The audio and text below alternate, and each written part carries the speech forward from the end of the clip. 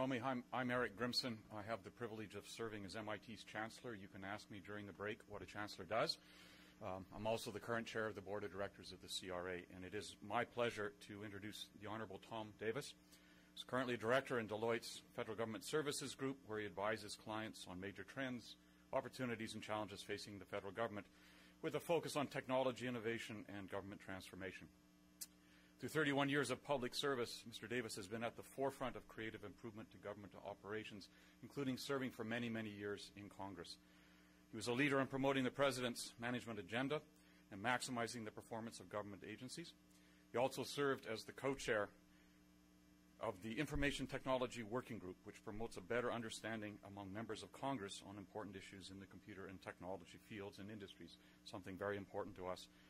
After the 2002 election, he was named chairman of the House Committee on Government Reform, where you may remember he gained national prominence for chairing the hearings on the use of performance-enhancing substances in professional sports. And among many other achievements, he is well known for his report on the federal response to Hurricane Katrina, his sponsorship of legislation giving the FDA authority to regulate tobacco, and one that I particularly appreciate, the passage of the National Capital Transportation Amendments Act, which means that the Metro will be very good at getting me back out to the airport later tonight, like the rest of you. Please join me in welcoming the Honourable Tom Davis. Thank you very much. Well, you've heard from all the scientists. I was a political science major at Amherst, so I'm going to give you a little different perspective. I was an IT executive before I came to Congress, and then I was a county executive out in Fairfax before I came. The thing I'm proudest about, though, in my resume is that I retired from Congress after 7 terms, undefeated and unindicted. And I think we were always a little jealous in Fairfax. We thought we had a pretty good IT group. But when I went out as a freshman in Congress, I went out to the Silicon Valley to see why they thought they were so hot, because our unemployment rate in Fairfax is lower. Actually, I think we're a wealthier county than Santa Clara. And I had lunch with Dr. Burt Richter, who was the head of the Stanford University Laboratories, and he set me straight in terms of why the Silicon Valley was what it was. A lot of federal funding out there with the government labs at Livermore, Sandy, Berkeley, Stanford. But he told me an interesting story about one of his colleagues at Stanford who won the Nobel Prize and found out, and Dr. Richter was a Nobel Prize winner. But he talked about how this Nobel Prize winner, after he won it, found out he could make more money going around the country giving speeches and lectures than he could teaching or writing. So he started going to speaking tour. And he could get $10,000, $25,000 per speech, and he was in such demand that some days he could give 2 or even 3 speeches. And the money just starts pouring in. Well, this guy had been in the academy all his life. He never really thought about money. There are only so many liberal causes he could give it away to. So he figured, you know what? He said, I'm going to travel in style. So he bought one of these fancy high-tech limousines. It had the global positioning system. It had all the digital stuff, a wet bar, all the accoutrements you need to travel in style. The chauffeur would pick him up in the morning, drop him off at speech. He'd give his speech, collect his check, hop in the limousine, go on to the next town. And this was repeated day after day until one day they're between towns. And the chauffeur says, Professor, he said, this isn't fair. He said, what do you mean? He said, you make more money sometimes in one day than I make in an entire year. And yet I have to drive you through rain, snow, sleet, icy roads, heavy traffic. I've never gotten you there 1 minute late. He said, but the worst thing is, he said, I've had to listen to every one of your speeches. In fact, he said, I've heard your speech so many times. He says, I can give it better than you can. Well, this kind of challenged the professor. He said, all right, hotshot. He said, you think it's so easy? He said, in this next town, he said, all they have is my curricula vitae. They don't know what I look like. We're about the same age. Why don't we change uniforms? I'll drive you in. You give the speech. He said, if you pull it off, I'll split the fee with you. He said, if you screw it up, I'm going to have to give the money back and explain what happened, so don't embarrass me. So go into the town. Sure enough, the Nobel laureate opens the door. The chauffeur walks in. He's ushered into the green room. He does some chit-chat with the folks who are putting the event on. He walks into this vast auditorium. They have sold out. People have paid top dollar to hear this Nobel laureate talk about how he won the Nobel Prize and talk about his learned treatises. He gets this introduction about how he won the Nobel Prize. He proceeds to the microphone, and sure enough, he has memorized the speech, and he gives it perfectly, flawlessly, except for one thing. Since he has memorized the speech, his cadence is a little faster than the professor's, and he finishes up about 10 minutes earlier than planned. Well, the master of ceremonies comes out after a thunderous ovation, hands him his check, looks at his watch. He said, "Ladies and gentlemen," he said, "this is entirely unexpected." He said, "but I see we have time for questions from the audience."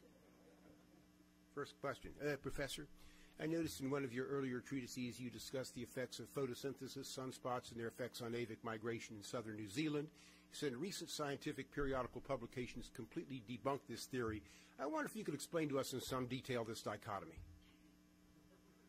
And scratching his head. Finally, he looked straight at the questioner. He said, "You know what?" He said, "You ought to be embarrassed asking such a dumb, stupid question like that in this room full of learned people." He said, "That question's so easy." He said, "It is so elementary." He said, "I'm going to let my chauffeur in the back of the room answer it." So what I want to do today, give you a little bit, if I can, an overview on politics and technology and how they interact. As chairman of the government committee, I worked on a lot of this legislation, working behind the scenes. The good news on the IT function of the science is it really crosses party lines. There's not an ideological way to do IT. At least they haven't found it yet. I'm sure they're working on it. But the problem is, though, given the political agendas of the parties, it's also not a really high priority. That's why we're where we are. The government, today, for every dollar the government spends, they're borrowing over 40 cents. We have got ourselves into where basically what government's doing with 10,000 baby boomers retiring a day, debt now 100% of GDP, that we're in a situation where most of what government does is redistribute money from one group to another. And that means when you add up pensions, veterans, debt service, the entitlement programs, Social Security, Medicare, Medicaid, it's almost two-thirds of federal spending is in just those areas. Basically, so those are investments in the past. It's the General Motors model, where the first $2,500 of a General Motors car went to spend health care for retired employees. That's where the bulk of our spending goes today in government, which means we're not investing in the future. So it's not a question of whether we're spending too much or too little. It's a question, are we spending enough in these areas? The nice thing about NITRD is we have really gotten our money's worth exponentially. It's been very efficient. It's one of the best examples of agencies being able to work and coordinate together and try to take a few dollars and leverage them in an appropriate way. But at the same time, if you're spending two-thirds of your money on the past, that means you're not investing in the future. That means we're not investing in education, in R&D, in infrastructure, in the kinds of things that could take America to that next stage of competitiveness in a global economy. And the political class often views technology as some kind of a quick fix, but not as part of a long-term strategy. I used to say to a House member, the long term is 2 years. To an administration, the long term is 4 years. You want to time everything so that when your re-elect is up. And so to be able to get programs together like NITRD and some of the computing acts and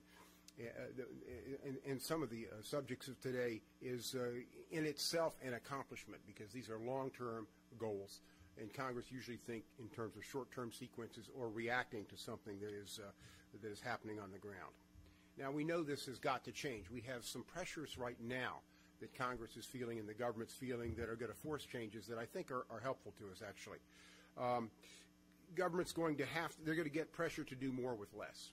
That means more investment in IT, not less. There is a problem with that because under budget scoring rules, generally, investments in IT don't score well. They don't look at the long-term savings. They just look at the short-term costs. But as we start giving agencies more discretion to do more with less, we're starting to see them come up with their own investments and innovations. Under the old system, it was just spend whatever money you could get.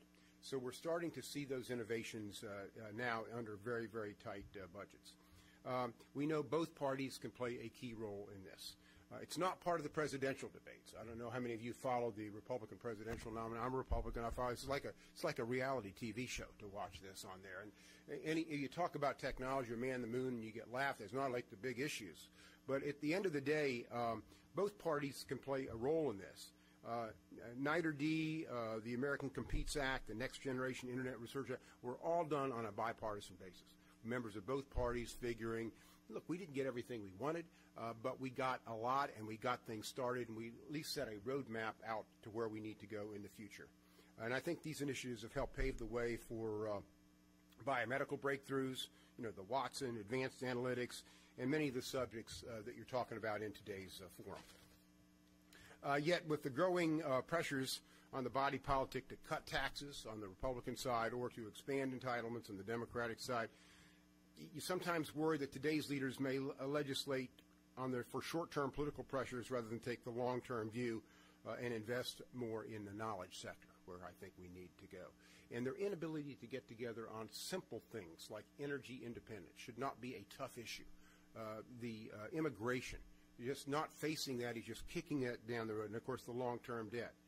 But in this environment, again, I'm optimistic because as we ask governments to do more with less, they have nowhere else to turn but to information technology and what you can offer into these fields. IT can literally bridge the gaps in creating efficiencies among and between agencies. Health IT can literally save lives and at the same time save money.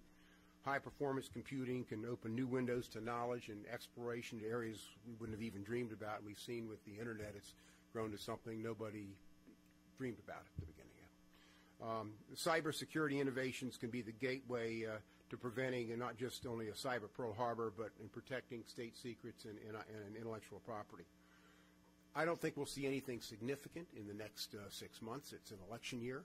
You hear a lot of talking heads. But at the same time, the work that you're doing, the products you're producing, forums like this, I think are very, very helpful in laying the groundwork for the next 4 years after we get the election behind us, because these problems don't go away. They keep mounting, and they're going to have to be addressed. Interest groups and super PACs are in spending overdrive. We have a 24/7 news model right now. We have a Fox model and an MSNBC model. These generally don't help very much in terms of a thoughtful discussion on the issues. But your works and your deeds and your innovations mean a lot, and they are really making a difference, and people do notice.